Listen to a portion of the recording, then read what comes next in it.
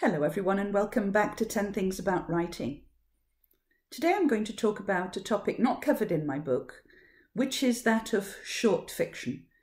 Now I love short fiction, I've written a fair bit myself, but I'm worried that some people starting off writing have been encouraged to believe that short fiction is where they should start and then build up to something longer. Now, this is looking at it completely the wrong way round.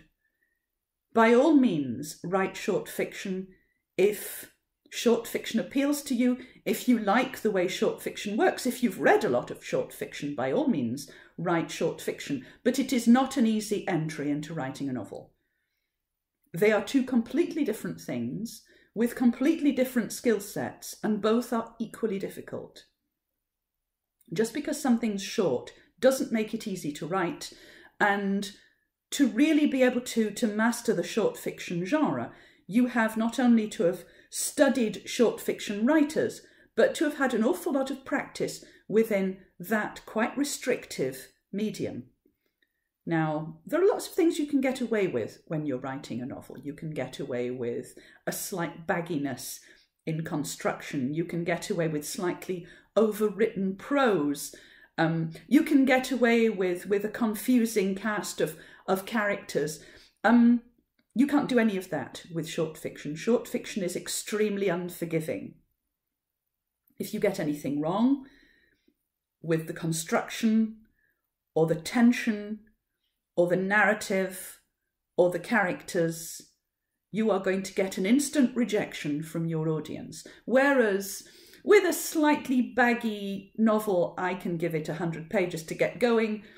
With a short story, your average reader is going to turn off after the first paragraph if they don't feel that you are going to tell them something that they want to know.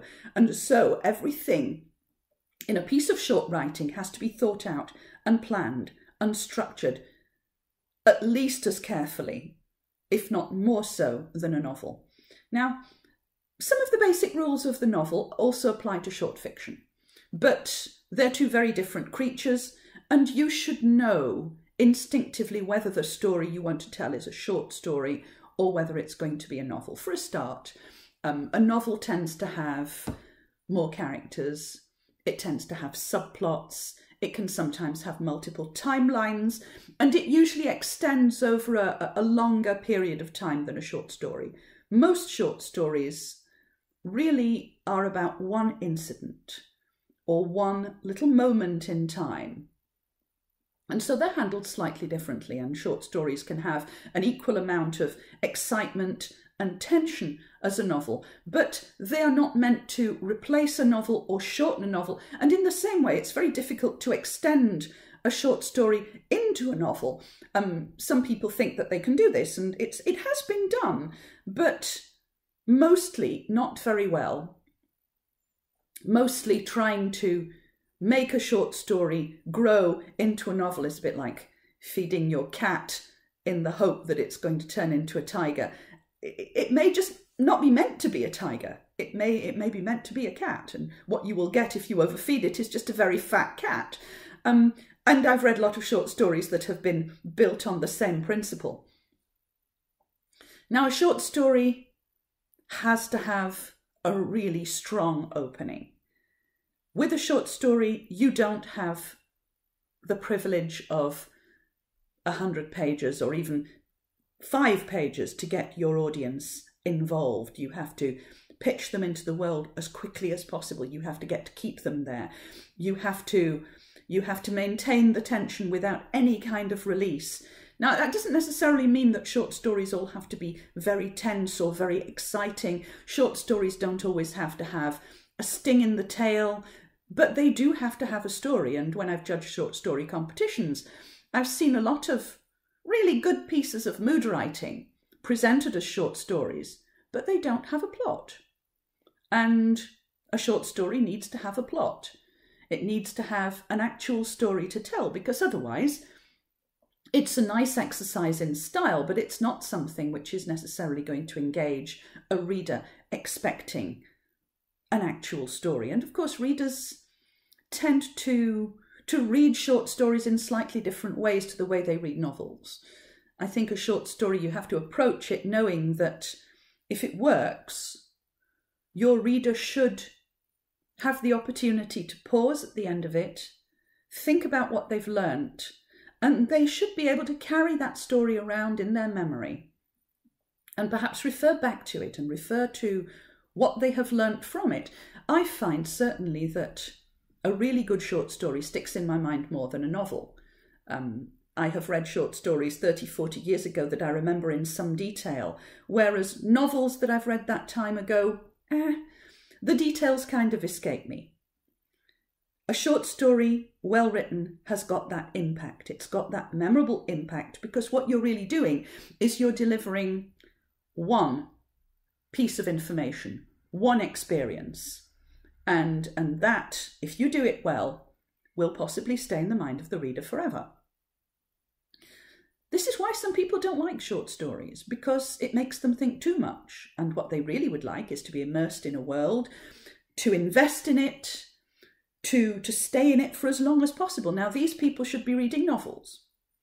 Some people are disappointed with short stories because they feel they're just too short.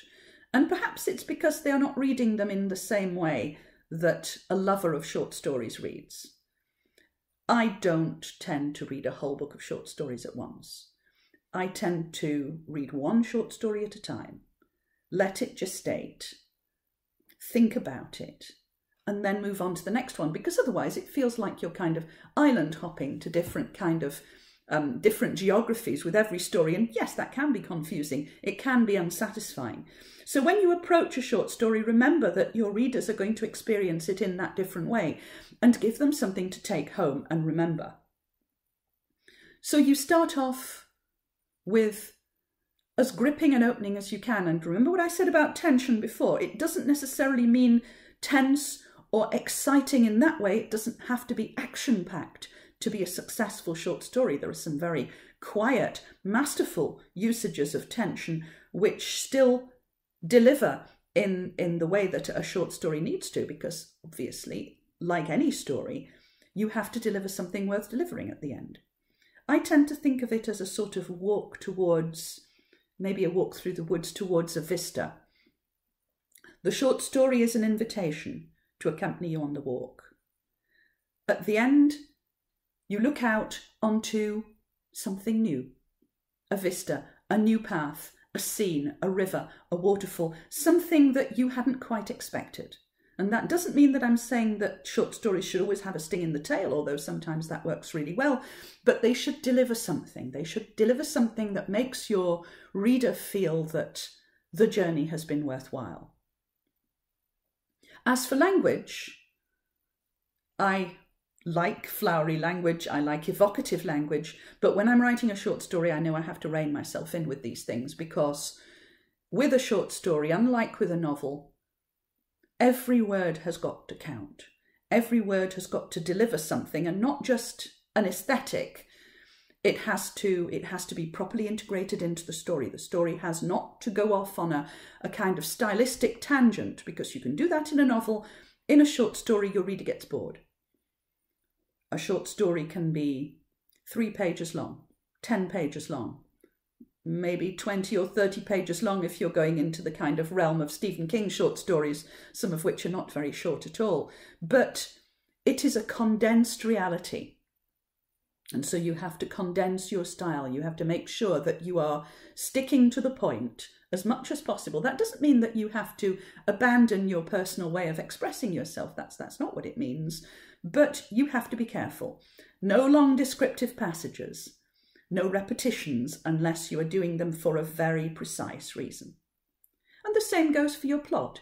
You have to think of a short story as a picture being delivered, a postcard, a comment, a slogan, something which delivers one message, one general message. And if you find that your story is containing more and more and more stuff, and you want to put, past experiences in there and maybe a subplot, then be careful, because you're no longer writing a short story, you're writing a synopsis for a novel. And unless a novel is what you want to write, and I would say in that case, go ahead and write it, you don't want to do that. A short story, well, first of all, read short stories. Read lots of them. Read short stories by all kinds of people, because sometimes the most surprising authors turn out to be masterful short story writers. Shirley Jackson is a wonderful writer of short stories. You may know her from We Have Always Lived in the Castle. You may know one short story by her called The Lottery, which is the story that made her famous. It's a wonderful story and it has a proper punch at the end, but she is also a masterful writer of other kinds of short fiction. Everything she writes is worth reading, is worth studying. In another genre, P.G. Woodhouse's short stories are great. They properly encompass the world that he's talking about. They're always satisfying.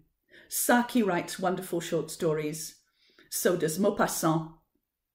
Read as many as you can, because writing a short story is not an obvious thing to do if you are not a voracious reader of short stories. What you'll find is that you will end up writing something that's not quite satisfactory, because writing a short story is a little bit like playing a different instrument. When you've been used to playing one instrument and you go to another one and it's strung differently and it's in a different key, you have to get the feel of it. Otherwise, just brevity on its own is not going to deliver enough. So good luck with your short stories, everybody. I'll be talking about another topic next time. Meantime, if you want to check out my book, 10 Things About Writing, it's available on Kobo, Amazon, and eventually good bookshops anywhere near you. Bye-bye till next time.